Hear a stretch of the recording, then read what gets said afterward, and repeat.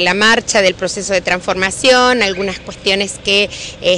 todavía siguen preocupando a los docentes, como es de la movilidad de ellos dentro del sistema a partir de la implementación de la nueva secundaria,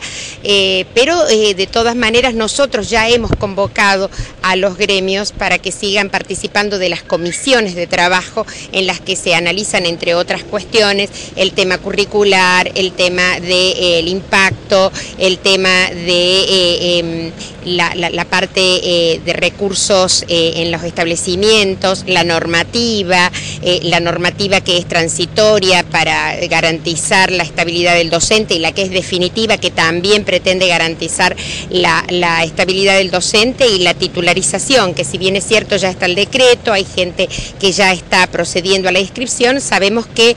algunas situaciones puntuales tenemos que analizarlas desde los gremios juntamente con el gobierno.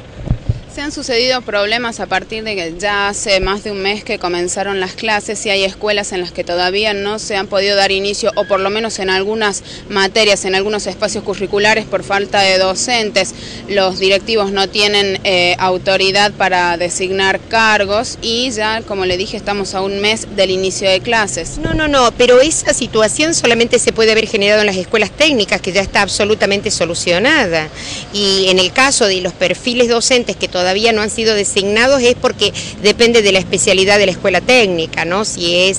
escuela agroganadera, si es escuela industrial, depende de esos perfiles en cuanto a profesionales, pero era el único inconveniente, no es que hay escuelas que no han iniciado sus actividades, ¿no?